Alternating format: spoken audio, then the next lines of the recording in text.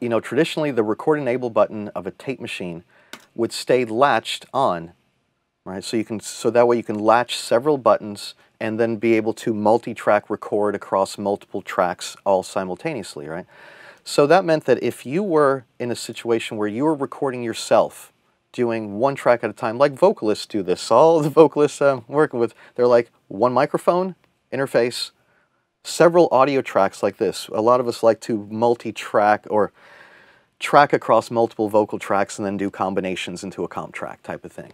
So what you wind up with is having to turn one on and then turn it off to then turn another one on to go onto the next track to record, then turn this one off and then turn that one on. So you're doing the old school tape machine mentality. So they've introduced a new record latch feature under the preferences.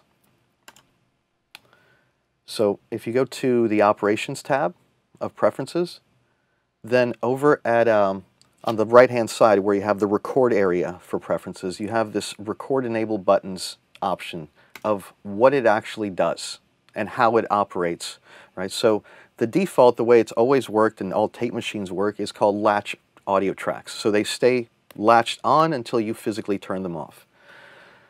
You can actually set this to work like the way MIDI tracks do, which is it cancels the previous record enable when you go to the next audio track. So by doing cancel previous audio, it's what I think singular individuals recording themselves would probably like, because now you can record across multiple tracks, and just by record enabling another one, it cancels the previous record enable. So you can just kind of skip that one little step of, oh yeah, I forgot to disable record on the previous track, because otherwise you're like, oh, I'm recording on this one and both, and then I hit record and I'm like, oh crap, I'm recording across both, and you might not want to do that. You might want to stagger, checkerboard the recording across multiple tracks in segments and then just go one at a time.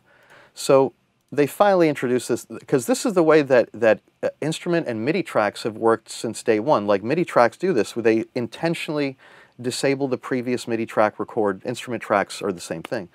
But audio tracks always stuck to the traditional record tape machine mentality up until now. So yeah, this is a very handy feature for the singular musician, songwriter, person, dialogue artist recording themselves and having to do multiple takes across multiple tracks.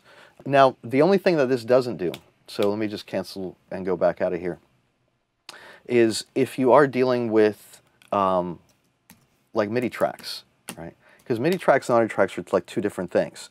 So the option, or the preference I should say, is disable record on previous record-enabled audio tracks, right? Which it does, but notice that it leaves any MIDI tracks open for record. So you could still accidentally be tracking across other tracks that you don't intend to.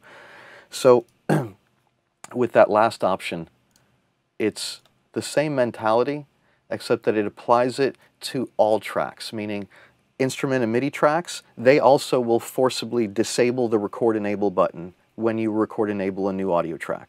Right? So same thing, just applying not just to audio tracks, but to all tracks. So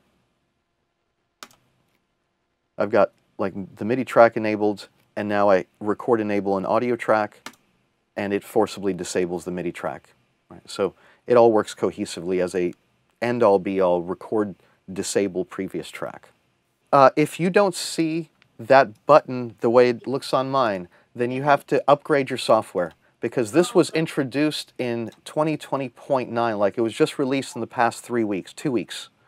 So in the 2020.5, which was the previous version, this was not there yet. So it was just the old school record buttons and operational stuff. So this is a 2020.9 and above feature.